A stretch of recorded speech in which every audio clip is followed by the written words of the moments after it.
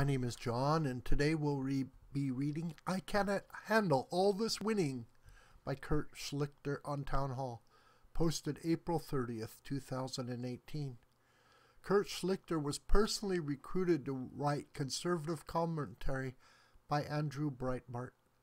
He is a successful Los Angeles trial lawyer, a veteran with a master's in strategic studies from the United States Army War College, and a former stand-up comic. Perhaps the greatest thing about one of our side's many decisive victories last week, and there were a lot of victories, is that now the Liberals have to refer to my friend Ric Grenell as ambassador, or better yet, as Your Excellency. But it isn't just that America got one of the best diplomats finally on the job in Germany, that obscure, insignificant upper volta of Europe. I am a conservative traditionalist, so Burkina Faso will always be upper volta.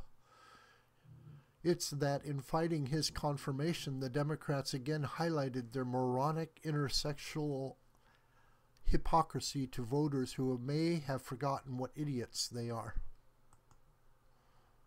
You know, respect for women and for people of different views and whatnot are essential for an ambassador.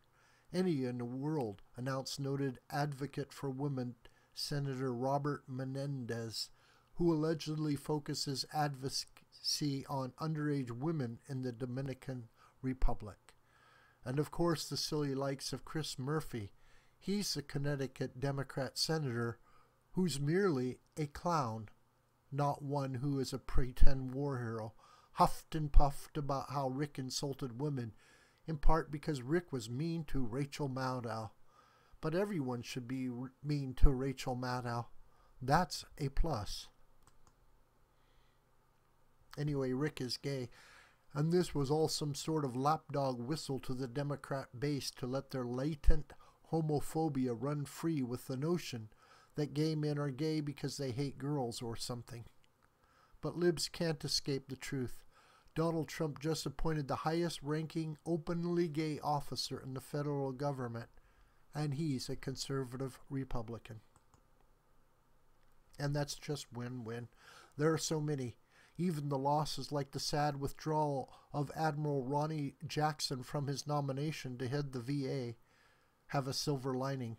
The people of Montana who hate cowardly and craven mean girl antics will no doubt punish that flat-top Senate creep John Tester at election time for his scummy lies about an outstanding American warrior. How about North Korea? No biggie, right, CNN? Time for another couple hits with Stormy Daniels' lawyer about how the wizened stripper is finally going to take down Trump.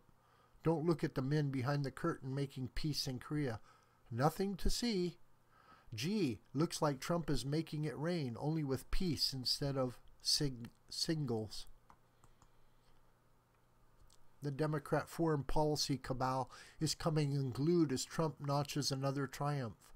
I would sure hate to be Obama latte fetcher Ben Rhodes right now, but then I can't be him because I never worked in an administration that kissed the mullahs collective Khomeini and that was unable to get North Korea talking about denuclearization. Also, I am not a failed novelist. The Russian collusion thing is dying a slow, agonizing death, but not before the investigations reveal the stunning depth of corruption of Obama's regime. It's only a matter of time until Andy McCabe rolls. And please, James Comey, you looming doofus, keep running your mouth.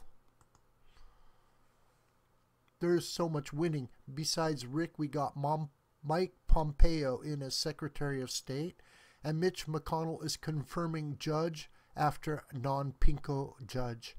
Every Trump judge is one less black-robed activist who thinks that the Constitution makes it mandatory that you taxpayers chip in to kill babies, but that has nothing to say about your right to keep and bear arms. Speaking of killing kids and the need for every free citizen to own multiple modern rifles and ammo and be proficient in their use, former Great Britain has provided several cautionary examples of what a world run by Democrats would look like. Someone called Count Dankula got convicted of a crime and fined for saying words the elite disliked. Another thought criminal got jailed for 8 months. 8 months of his life in prison for flipping off a traffic camera.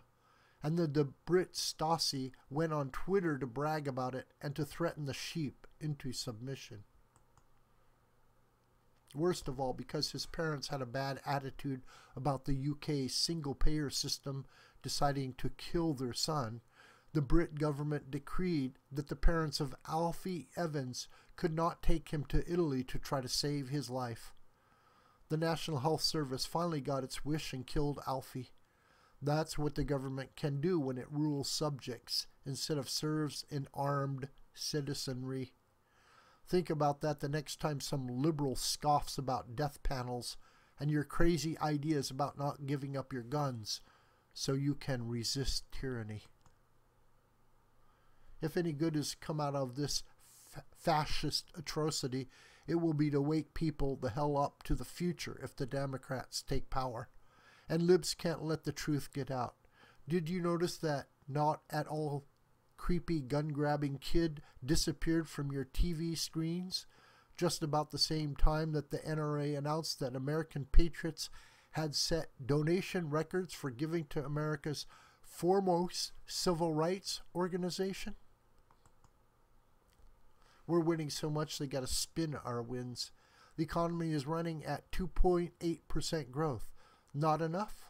Well, then just wait until next quarter. Tariffs? Our opponents are folding. Unemployment is in free fall, and people are dropping off of the food stamp program.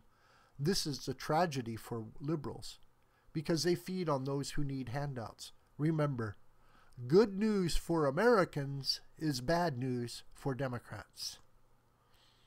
We won the special election in Arizona, which the left spun as a loss because the victory there was not as victorious as Trump's had been.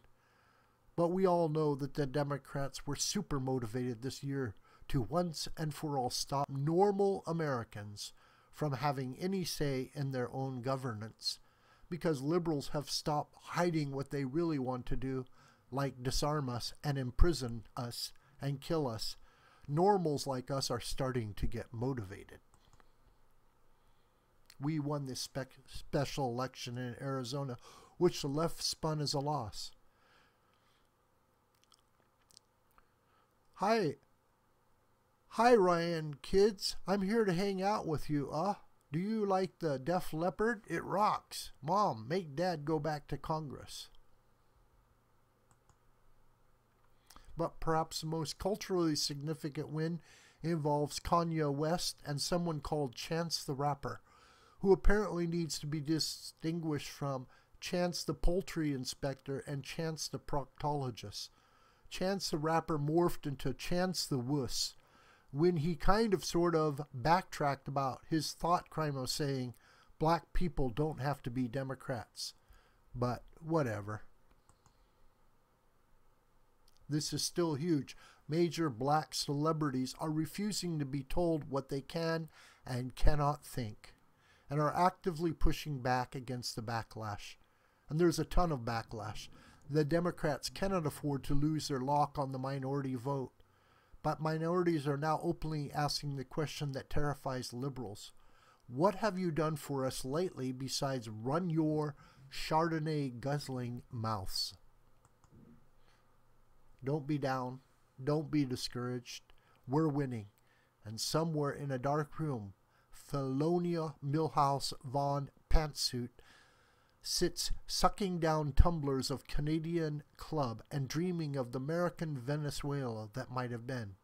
So smile and try to endure all this winning. This video is a production of the School of the White Crane. My name is John Brooker, and you can reach me through commentary on this video or through my Gmail listed here. Please share this video with family and friends and on social media. May God richly bless you.